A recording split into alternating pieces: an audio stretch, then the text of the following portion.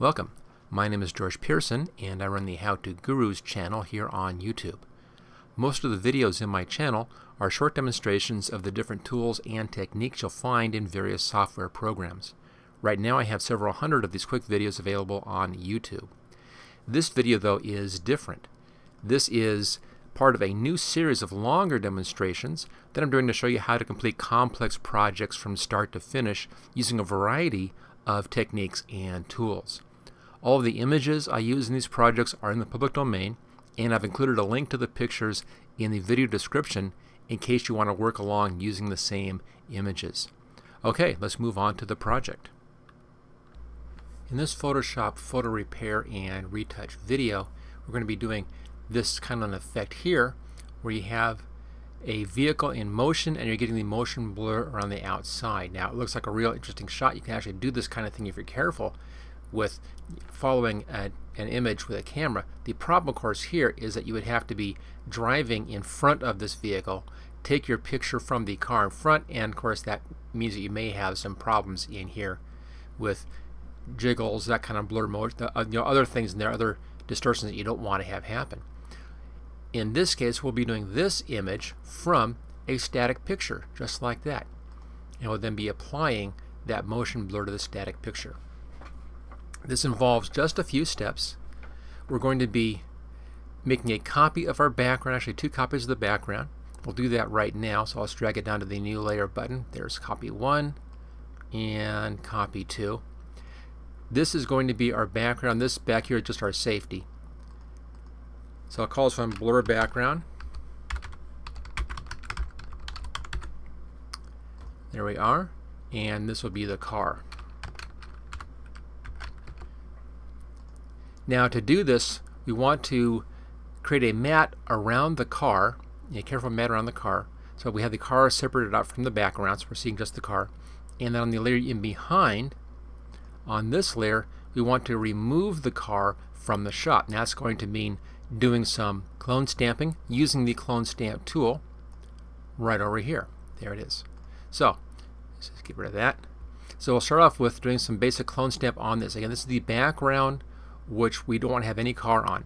The only reason I'm doing a clone stamp on this to remove the car is we're going to be blurring this car. When we blur the car, it's going to be stretching the car's image out beyond the boundaries of the car. So if we do that and then we put this car on top with a mask around it, you'll be seeing a nice static car and then a blur of a car around the outside of the static car. So for our blurred background we need to remove the car.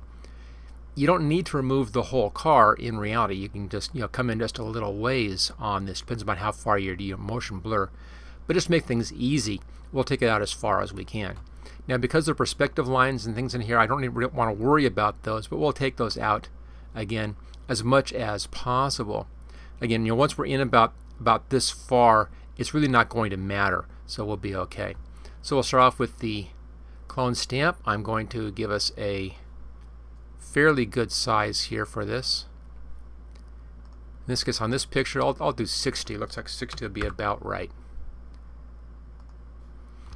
And then I'll just begin clone stamping in and trying to match some of these perspective lines where we need to. I won't be going too fancy. That is not that critical.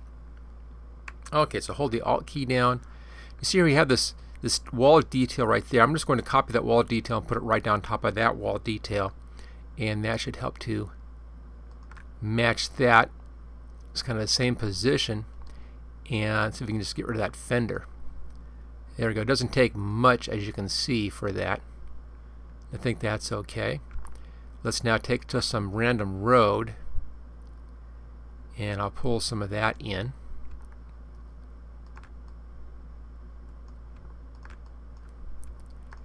Now once I get the basic clone stamp done here, I'm going to go back and just try to clean it up a little bit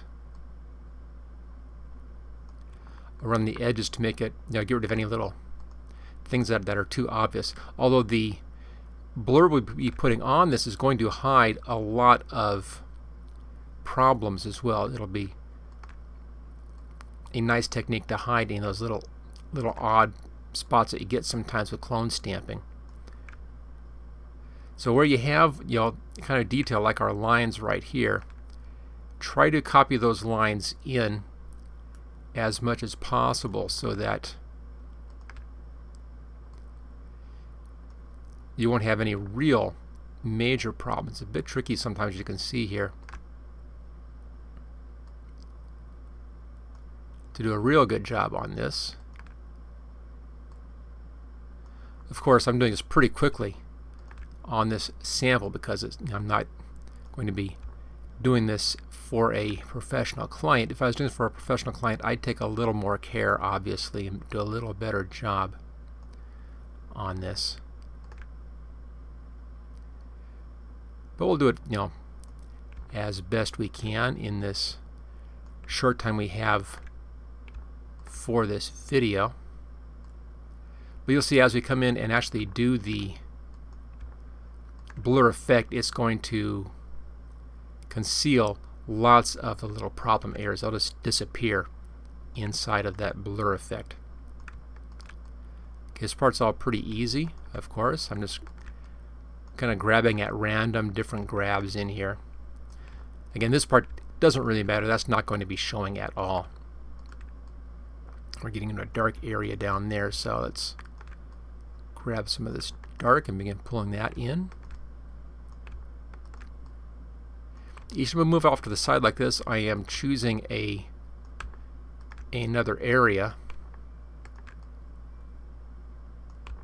So I'm going to grab and then clone stamp, and then a grab and then a clone stamp, and a grab and a clone stamp. So it's lots of reselecting on this. Again, this is going to be hidden by the car down there, so that's not going to matter. And right down here, so we can just kind of give us a bit of a line across there. And see if we can soften that up a little bit. That looks pretty good back there. Just finish off a bit down here. And we're just about as far as we need to go on this. A little bit right in there. Okay, so again, the car is going to be right on that area, so that's really going to be hidden pretty well for us. We just want it to basically look like it's, a complete image without a car on it. So there we go. There's that. That's our first step, is to remove that car. Step 2, let's bring the car back in again, and this time we're on a new layer. As you can see here, we're going to make a selection around the car and then put the car back on top of this image. Now on this selection, I want to come in here and actually select in part of my shadow as well, right down here. So I want to keep that shadow in. We'll soften up that edge once we have the car on top of our blurred background. We can then soften that edge to match. So let's zoom in, and we'll start down here on this tire. I'll be using the polygonal lasso tool for this. And we can be just outside. You don't have to be exact at this point because we will be using this to make a layer mask. And once the layer mask is done, we can go back in and adjust the layer mask if we need to. And if you're using this tool and you run out of picture, just go just a little ways up into the ruler up there, just off the picture, and it will automatically scroll the picture for you. It makes it very easy to use. Okay, that's going to take me a few minutes to make this mask.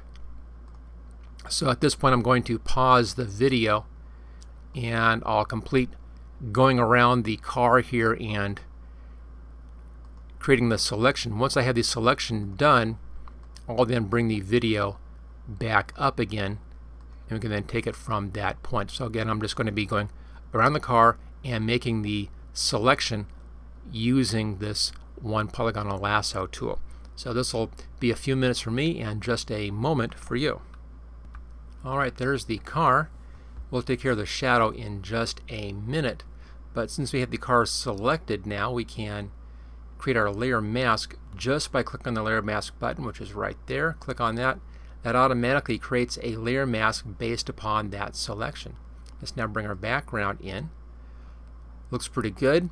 And let's just take a quick look at the edges. Our only real problem here is if our edges come in too sharp because of that hard edge selection. Now there is a clever little trick you can do about that to minimize that sharpness. Let's just put this back on the screen. There we go. And that's that we can do a little bit of a blurring on the mask itself. That would just soften up that edge. So let's go up here to Filter. Make sure you're on the mask. You see the white outline around it. Go over to Blur, and let's do Gaussian Blur. You can see how that softens up the edge of that mask. I'm going to put this down at just 1 pixel. You can also just type that in. Choose OK, and it just softens up. If I zoom in, you can see how it just softens up the edge of that matte. So that takes care of that softness of that matte. Now we're going to be bringing in the shadow again. I want to have a soft edge shadow on that. Notice how we have black and that's hidden. So black hides and white shows. So bringing back in our shadow is just a matter of using a white paintbrush. Make sure you're on the mask still. Go over to Paintbrush, and let's make sure that we are on a soft brush, hardness of 0. And then I know that the right in here someplace is where the shadow is, and I'll just kind of paint along on the mask. I'm not painting in the black, I'm just painting on the mask, and that will bring that shadow back in a very soft manner on the edges because I'm using a soft edge. So that's the original shadow showing through, and that's all looking good. Okay, so far so good. We may want to come back and tweak this matte a little bit once we have the blurred background in, if it doesn't look natural. If it looks fine, then everything's okay. Let's now come down to our blurred background, and let's just hide that for a second. For the blur effect, we'll be using a special filter up here, and it's one of our blur filters, and the radial blur right here. Now we have two kinds of blurs. A spin blur, which we don't want, and a zoom blur, which we do want. Now the problem with the blur here, with the radial blur, is that this is a very, very old filter. We don't have any preview in here. There's no way to preview this. So all you can do is try to find a setting. I have this one set at 24. Choose OK, and see what it looks like. See if it blurs it enough. Actually, that's not enough, so let's undo that, and we'll try that blur again. Make sure we're on zoom. Let's bring it to about 50. You can kind of get an idea of how much blur is happening just from this little preview, this little window here, rather, but it doesn't really show you. That's pretty good. That's the amount of blur that I want to have happening in here. Notice how once the blur is in, it hides all those edges that we had, where I wasn't being that careful about the ground. That's what I meant, is that the blur is going to hide that, so you don't have to be quite as critical. Let's bring our car back in on top and see how we look. It looks pretty good, except for just a little spot that I'm looking at right there. So there's one little line right there, which is a ground line, and that's in this image. So I want to fix that one little bit, and we can do that. Make sure we're on the right layer and you're on the image of the layer, not the mask. Let's zoom in a little bit. You see there's a bit of a problem here. That ground in here is not blurred, so I want to blur the ground down in this. Now we're doing a radial blur, of course, but it's just pretty soft. It's basically soft blur. So let's go up and let's grab our blur tool. I'll bring that blur setting down a bit. And let's just come in here and paint around a bit with this blur tool. And just blur some of that stuff out on the ground. That will help to blend in that ground bit with the image. That's pretty good. Now to take us one step further, I'm going to put a little bit of that motion in there. Let's change this over here to the smudge tool, and this actually allows you to pull the image back and forth. So I'm just going to pull it back and forth on the same line. and matching the angle of that blur. And it will tend to blur those areas, you know, that little grain and so forth. It'll blur that in the same direction as the motion blur on the ground, and that looks pretty good. Now there's a little spot way up underneath in there that I could do the same thing on if I really want to be critical about it. A little bit in behind here, kind of hard to see. Let's just use just this smudge tool real small this time so it'll fit. And same thing, just a little bit of blur in there so I don't have any real problem showing. Okay, that looks pretty good. Let's put this back on screen again, fit on screen. And there we go. There's the car caught in mid-motion on our drive here with this effect. One last little thing you might want to, if you want to be really critical about this, and that's the tires here. This looks as if it was taken with a flash so that your tires are motionless. You may want to come in and blur the tires themselves out just a little bit.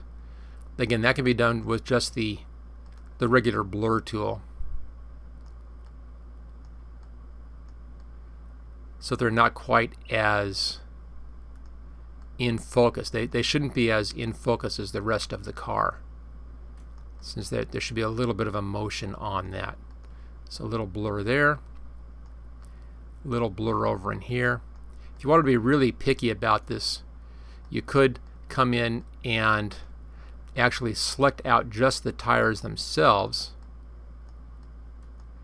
and do a little bit of motion blur on the tire to blur the tires vertically. Kind of an extra credit thing. This is good enough for this, but extra credit, let me just show you where that is. You would come in and select just the tire itself without the bumper, filter, blur, and then motion blur allows you to blur something in a specific direction. You can then match this to the angle of the tire and give that tire just a little bit of a blur, and that would then give that same effect. You got to be very, very careful with your selection if you do that. Make sure you're selecting just that middle section in there. Okay, there we go. That is how to add a motion blur onto a picture. Thank you for watching this special Photoshop photography project video. Don't forget to subscribe so that you will get first notice of new project videos in the future. Just click on this link right here where it says subscribe here.